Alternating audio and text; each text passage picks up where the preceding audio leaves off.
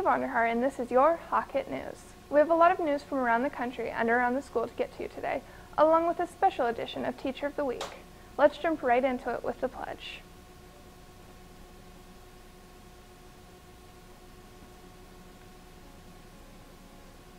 I pledge allegiance to the flag of the United States of America and to the republic for which it stands, one nation, under God, indivisible, with liberty and justice for all.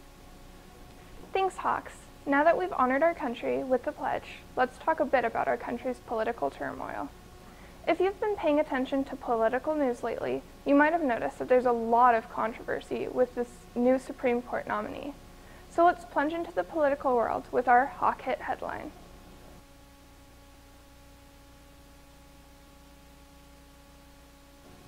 Neil Gorsuch, the Supreme Court nominee, has a plethora of controversy surrounding him. Democrats have decided to take their voice and turn it into action and are holding a filibuster.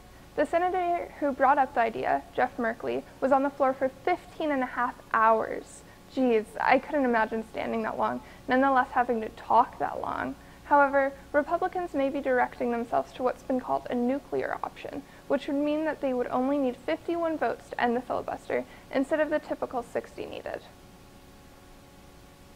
While a filibuster may last 24 hours, our show only lasts a few minutes, so make sure to keep tuned in as we have our Need to Know coming up with Sarah Bremen. Let's head out to her in the field with all the news from around the school. Hi, I'm Sarah Bremen, and this is your Need to Know. Good job, rifle people. Mason Faulkner, Lincoln Marsh, and Kyle Stevenson qualified to compete in the National Junior Olympic Rifle Championships in Colorado Springs. Please congratulate them when you see them. Remember, Hawks, to order your yearbook at tinyurl.com/Hutchison Yearbook 2016. There will be a clothes drive the whole month of April, hosted by your sophomore class. Come by Miss Eiler's classroom to drop off donations. Congratulations, HOSA. HOSA won. Jenna and Aaron took third place in the medical display and have qualified for the International Leadership Conference in Orlando, Florida. They also placed 4th and 5th in medical spelling.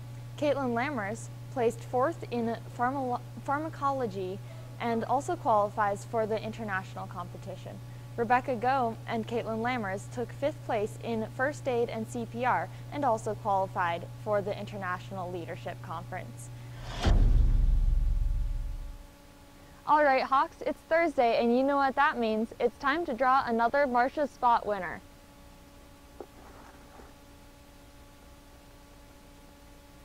Mr. Johnson is the new Marcia Spot winner. Congratulations. This has been your Need to Know. Now back to the studio.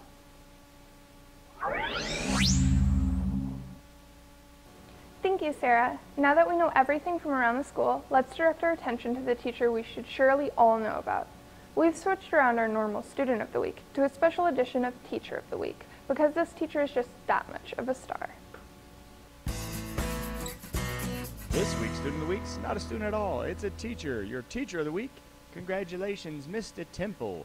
Mr. Temple is an esteemed fiddle player. She also has some dogs and mushes those dogs. She also spent some time living in London. But the main reason she's your Teacher of the Week, Mr. Temple just won BP Teacher of Excellence. This week's champion and Teacher of the Week is Mr. Temple. Congratulations. Congratulations, Mrs. Temple. Enjoy your week of fame while the rest of us eagerly sit by in hopes of being next week's Student or Teacher of the Week. Well, that's all we have for you today, Hawks. Have a great day, and as always, stay fly.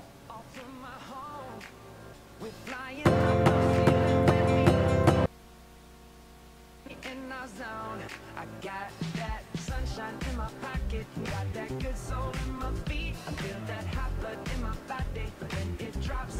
Ooh, I can't take my eyes off of it, moving so phenomenally. Come on, like the way we rock it, so don't stop.